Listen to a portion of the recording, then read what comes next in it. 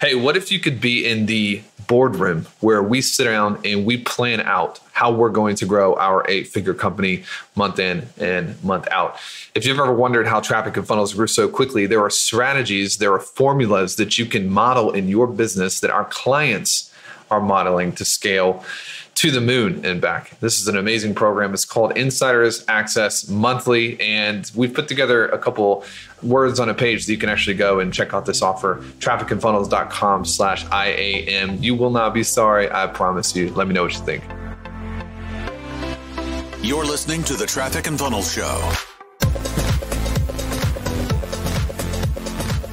10 points.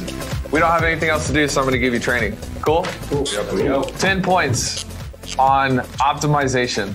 Consistency is the goal, right? You've seen the training on the Dominican, hopefully seen all of the behavioral optimization training.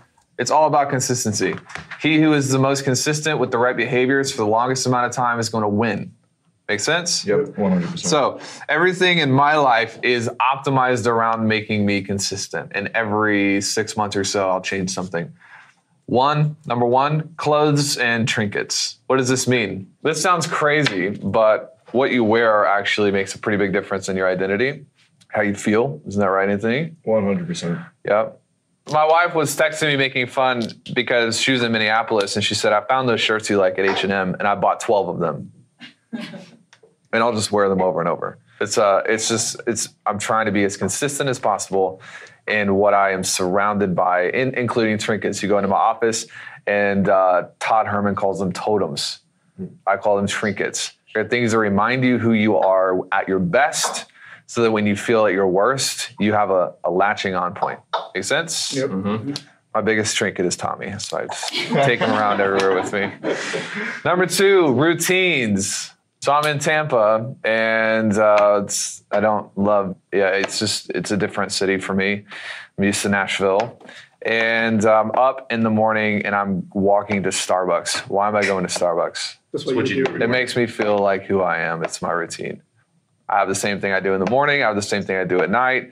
If something in your life changes, like you have a baby or something crazy, the morning Kate was born, after not sleeping, I humbly requested 30 minutes to go get Starbucks. Just trying to keep as consistent as possible. What's an example of a routine that you have, Heather? Every night before I go to bed, I read. There you go. Like dirty, trashy novel. Yeah, just like 17 magazine, you know? I love it. She just gets the bottom gutter of novels. Question so far? No, that's good. Food. Number three is food. Your food and your routine can mix together. But this is why typically I'm eating the same things as much as I can. And like you'll see this in people like Brenda Burchard, even Tony. You know, when they go to a new city, they take food with them. They've got the same types of inputs that they're using nutritionally to keep them strong. Clothes, routines, food. Number 4 and number 5, 4 or 5, sleep and exercise. Sleep is number 4, exercise number 5. So number 3, 4, and 5 are all biology. 3, 4, and 5, biology. This is probably the most important to keep consistent. We're sitting down with eating dinner, and he has worked with Super Bowl winners, people who have filled stadiums with 100,000 people for concerts. He's worked with the peak of the peak. He says the first thing that he does when he gets a new client is there's something in their life they don't like, and they think it's this big, complicated problem, and he gives them a notebook, and he says, track your sleep or you're fired. And he fixes their sleep. That's the first thing he fixes. Pretty big deal. Ready to keep going? Yeah. Helpful or no? Yeah, super helpful. Inputs. Mental inputs. It's number 6. How many of you have woken up in the morning and you just don't feel excited or inspired? Every morning.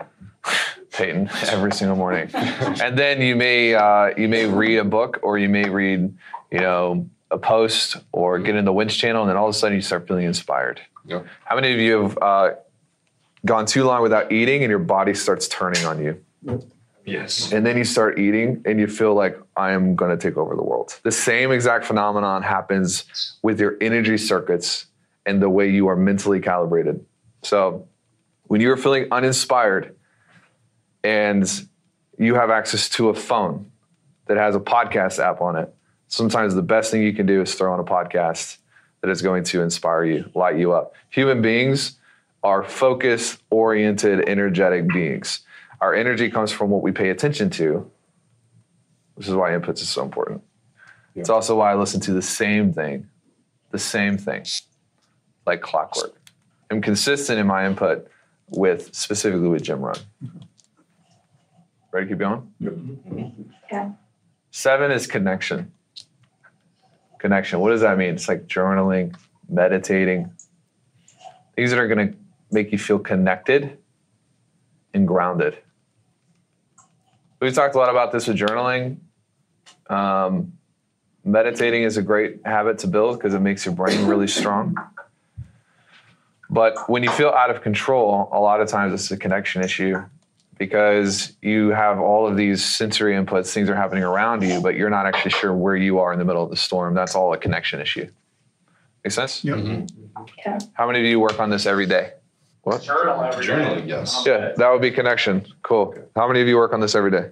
Cool. Love the delay. I'm reading everybody's mental calibration about how long it takes you to raise your hand, by the way. Number 8, environment and location. Environment and location. Bryce, you are at a disadvantage, my friends. Nick, you are at a disadvantage. Ben, bit of a disadvantage. You have to manufacture your own environmental health. You get in a room with, me in Nashville or Chris in Charlotte, and all of a sudden your environment is being manufactured for you. Try this when you're in Nashville. Ben, Nick, Heiser, try to walk into the offices here and not get excited. I want to see how well you can do that. Especially when Heather has the music, or when Sarah has the music playing. This is why I'm so obsessed with the music. It's not because I care about music. It's just environmental design. Number 8, any questions? No. This is why we relocate people. It's not a control thing. It's like you're disadvantaged. Like it's like playing golf with a handicap when you get into an environment that's designed for you. It's just easier. Make sense? Yep. Number 9 is people. People. Picture the alcoholic who decides they no longer want to be an alcoholic anymore, but every day they go to the same bar and they just rely on discipline. What would you say about that person? They're doomed. Picture the person who decides, I'm going to up-level my life, I'm going to grow, I'm going to earn more money, and I'm going to learn, and they stay with the same relationships that they had when they were, Mm-hmm. It's the same thing. You cannot rely on discipline. Bryce, you make a decision that you want to grow. You make a decision you want to up-level. You want to become somebody that you previously were not. You are going to have to actually design your relationships to reinforce that vision.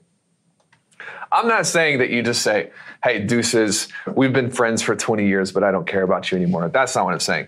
I'm saying it's going to be a process of you. Sometimes you're going to have to actually surround yourself with a group of people that are doing what you want to do. Don't burn relationships, replace them. That's a pretty good piece of advice. Number 10 is just miscellaneous. I actually put number 10 in there for Chris because Chris has all these things that don't necessarily fit into my checklist. For example, he has an espresso machine, but it's not about the coffee and it's not about the espresso machine. It's actually about him making the espresso. It's like things that are miscellaneous that you love to do. You need to be thinking about what are the things that make you feel alive and pay attention to them and stack them on top of each other. Another big tip, pay attention to the things that make you feel obligated, like you owe something to somebody, and run away from them. Salespeople, we cannot operate out of obligation. We cannot operate simply because we feel like we have to do something. You need to have a compelling vision that inspires you. Use these bullet points to stack up your environment so you're healthy. Questions? No. Super good. Everybody can hit their numbers this week? Come on, step up. All right, you guys are awesome. Set the goals. See ya. Thanks for listening. For more from Chris and Taylor, visit trafficandfunnels.com and get a free gift just for being a subscriber. That's trafficandfunnels.com.